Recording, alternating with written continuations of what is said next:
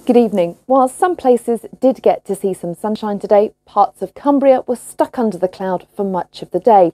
And it's a similar story as we head into the overnight period. Where we have any clear spells, we could see a few mist patches forming as we head towards dawn.